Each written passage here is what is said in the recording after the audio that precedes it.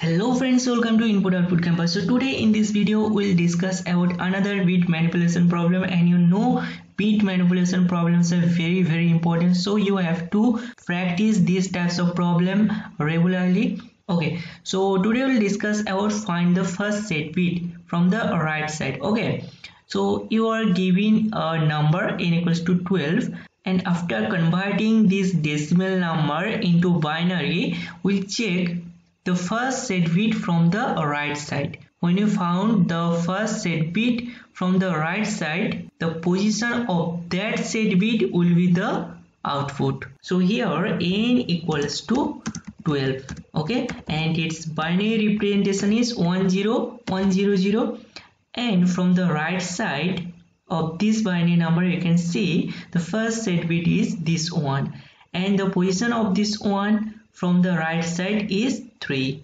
Okay, so the output will be 3 here. Okay, hope you understand the question.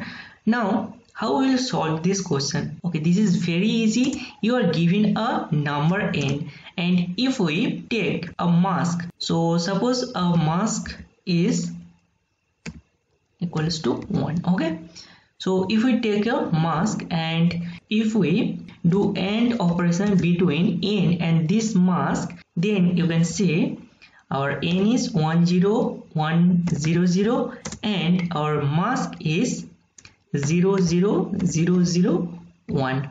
Okay, so after doing the AND operation between these two number, between these two binary number, you can see the AND operation of this 0 and 1 is 0, this 0 and 0 is 0, this 1 and 0 is 0, this 0 and 0 is 0, this 1 and 0 is 0. So all are 0. So now we'll check the first position. So in our mask value is 1 and its set bit is the first bit. So we'll check the first position. If between this mask and this n the AND operation is 0, then we'll left shift this mask. So you know how to left shift. So in the first video of this playlist you will find how to use the left shift and the right shift operator.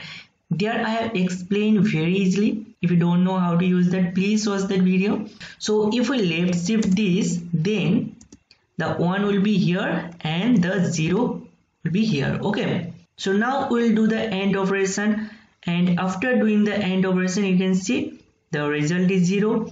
So we'll again left shift this. So after left shifting this, the 1 will be here.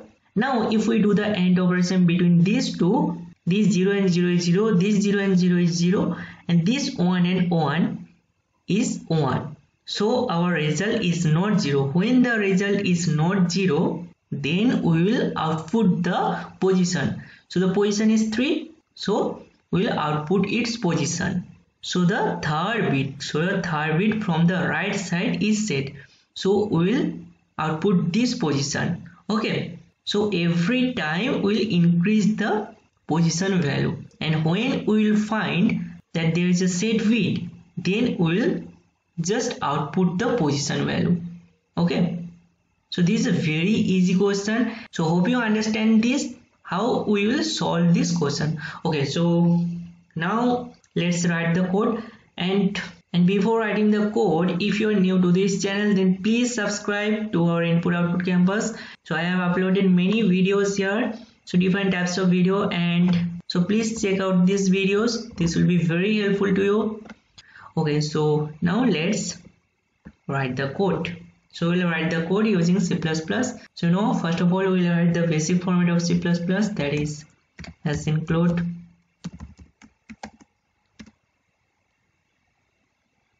IOStream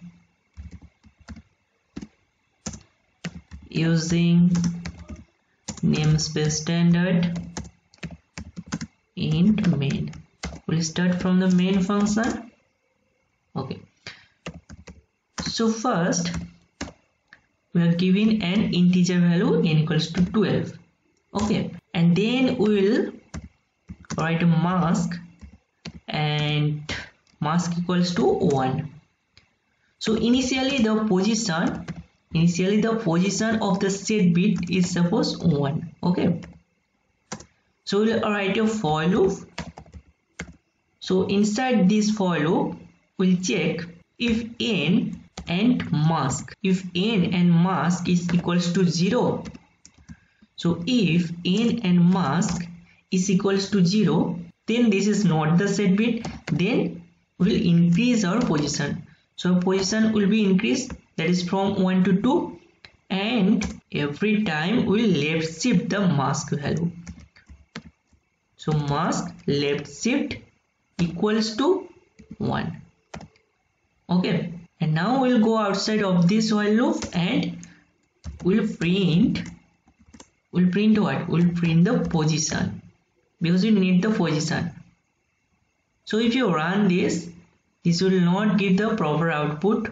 Okay, there is an error in line number 8 that L value required as left shift operand of assign. So we have give here assignment operator, so we have to write here equals to operator. Okay, so now let's run this, and you can see the output is 1, and this is not the expected output.